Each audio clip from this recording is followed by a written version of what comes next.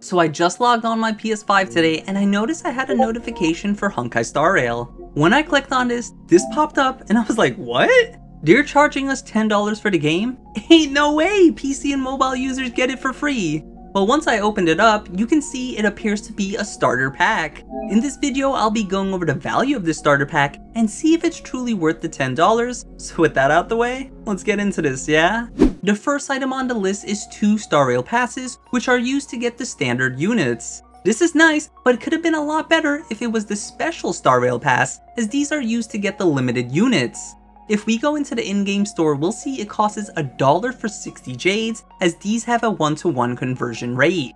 If we go to the exchange trade, you can see it costs 160 jades just for one of these. So this means we need 320 jades to get this, making this already have a $5.33 value.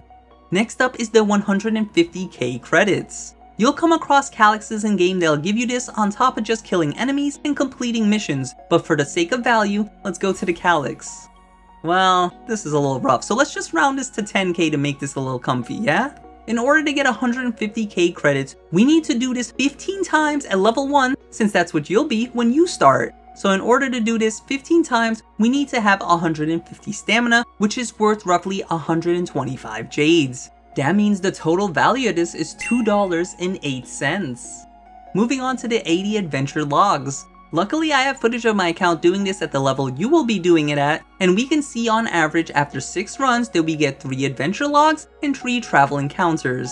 An adventure log is 5000 XP, and a travel encounter is 1000 XP, so 80 adventure logs is a total of 400,000 XP. This means if we do this domain 23 times, we will have 69 adventure logs and travel encounter, which adds up to a little over the total XP of 80 adventure logs. Now how much is that in value? Well, each run is 10 stamina, so 230 stamina converts into 192 jades, which is $3.20. Our last calyx resource is the 50 sparse aether. As you can see, after 60 runs, we get 5 sparse aethers on average, with a bonus of 1 condensed aether. Sparse aether gives us 500 XP, while condensed aether gives us 2000 XP. 50 sparse aethers would be a total of 25,000 XP, so after 6 runs you'll be a little above the value, which is 60 stamina, and that's 50 jades. That means the value for this is 84 cents.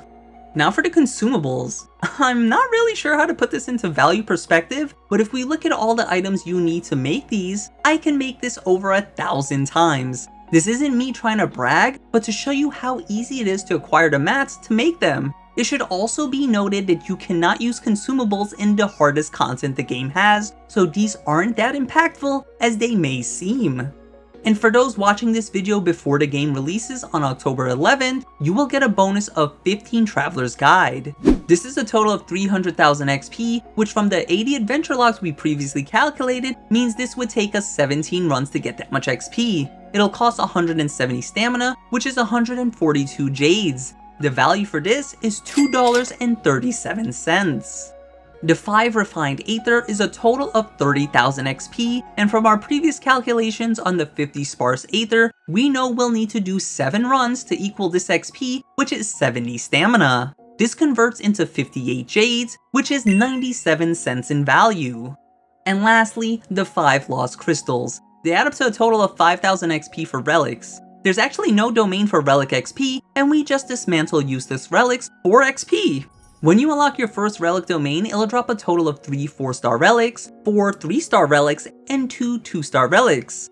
A 2-star relic gives 300 XP, a 3-star relic gives 500 XP, and a 4-star relic gives 1000 XP. So in total, one run gives 5,600 XP. This is 40 stamina for one run, so that means it's 33 jades, giving it a value of 55 cents.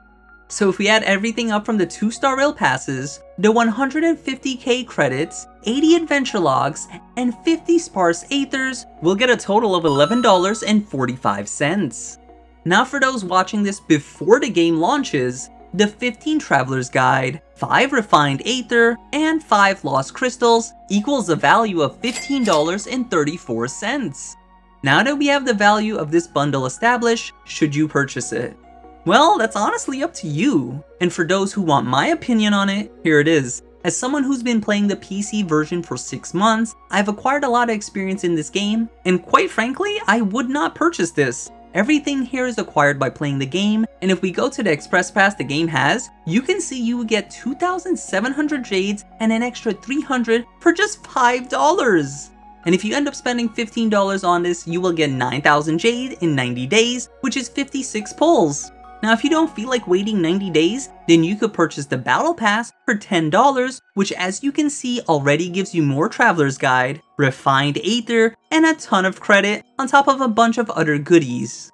So as you can see, there are 2 better options you could spend your money on if you feel like spending money. And if you enjoyed this video, consider subscribing to see more, as I plan on making a completely brand new account for the PlayStation 5 launch, streaming the game, and making videos specific for the PS5 community. Until the next video, I'll see ya!